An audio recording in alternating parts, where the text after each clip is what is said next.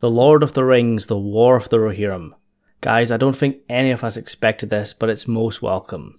They're making a brand new Lord of the Rings anime film from New Line Cinema and Warner Brothers. It's a standalone film from director Kenji Kamiyama. It's set in the Third Age of Middle-earth, 250 years before the events of the Lord of the Rings, and it's centered around Rohan and its king at the time, King Helm Hammerhand. Yep, King Helm, who gave his namesake to the great fortress of Rohan, Helm's Deep, which is arguably still the best live-action fantasy battle of all time when it comes to cinema or even anything on Game of Thrones or any other TV show. In my eyes, Helm's Deep is still the best, and the man the great fortress was named after is the 9th king of Rohan and the last king of the first line, and he spent most of his reign at war against the Dunlendans. I imagine most of you guys are quite unfamiliar with the character or the story, but don't worry, it has nothing to do with Shadow of War and their portrayal of Helm Hammerhand. He is not one of the Nazgul. He's around in the Third Age, whereas the Nazgul story starts in the Second Age of Middle-earth, and that's the events that Amazon's show will cover. So yeah, this is part of Peter Jackson's movie universe, and Philippa Boyens, who was very close to Peter Jackson and helped him write the screenplay, is involved. She's going to be a consultant, so that's a massive bonus.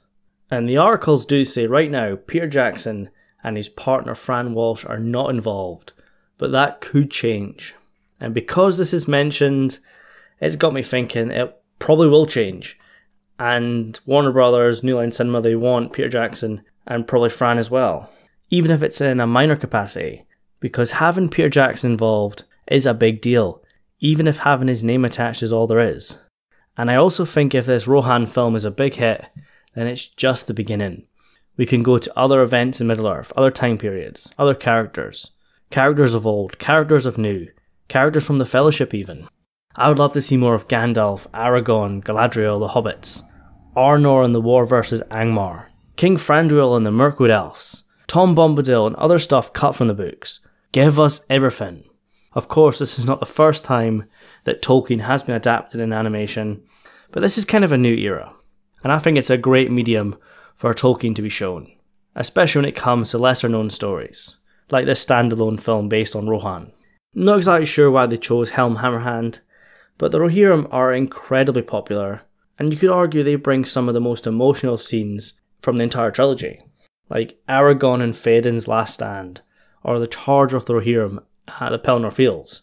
Two of my favourite moments, and what made those battles so special to me and to millions around the world is they're full of spectacles, they're big action set pieces, but they didn't forget about the characters and the emotion, and the Rohirrim bring that every single time. Man, I can't wait for this movie. And I would love to see Bernard Hill, who played Théoden, or Carl Urban, who played Éomer, come back as some sort of narrator in the introduction, similar to Galadriel retelling the events of the Second Age and the Rings of Power. Or they might even show up in a cameo, or something like that. But supposedly New Line Cinema and Warner Animation are fast-tracking this. Animation and voice casting is already underway, and I'm very interested to see how far they are, and who will be providing their voice talents for this. It's possible this might drop next year, and with Amazon show likely dropping as well in that year, it's a great time to be a Tolkien fan. But obviously I want you guys to leave your thoughts down below. Going to keep this short as I'm pretty busy this weekend, but don't worry, I am bringing this to the channel. We can talk more about this in the weeks and months to come. And don't forget, I'm also covering Amazon show set in the Second Age. And it's also likely we're going to get something big over on Netflix's The Witcher, as they're doing a Netflix Geek Week.